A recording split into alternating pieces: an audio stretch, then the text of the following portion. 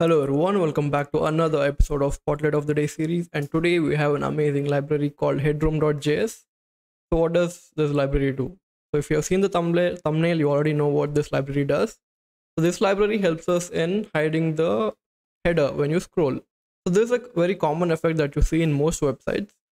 You might have seen this effect in most of the websites that whenever you scroll down, the header gets hidden, and whenever you scroll up slightly, it starts like it will be shown again. If you see here, the header is there in the beginning, and then if I scroll down a bit, it'll be hidden, and if I scroll up a little, it'll start showing, and again if I scroll down again, it'll be hidden. So this is a very common effect that you see in most of the websites, and it'll be very useful for you to learn how to build this effect. And you can build this effect in just 3 lines of code using this library called Headroom.js. In general, if you don't want to use the library, then you need to listen to the scroll events, and then you need to write some custom, then you need to inject some custom CSS classes, and like there is some work involved. But using this library, all you need is just 3 lines of code. So let me show you how to do this. I've already written some code, and I've already included the library so that we can save some time. If you see the library's GitHub, it's pretty simple to use. All you need to do is just install the library first. So if you're using any bundler, install it using npm or yarn, just one command. And if you're using just HTML, then you can use their CDN link.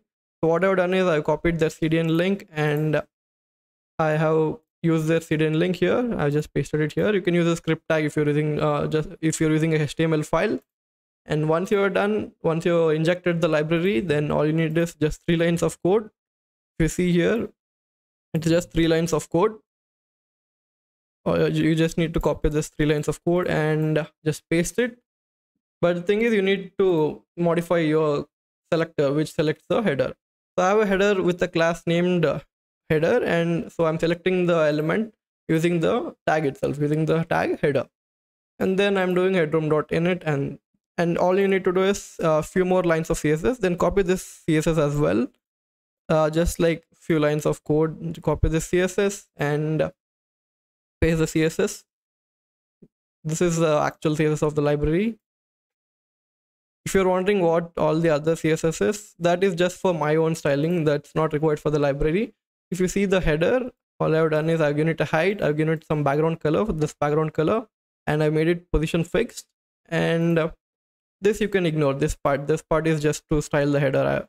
I give it some flex styling so that the branding and the emoji is they're spaced between. You don't have to worry about that.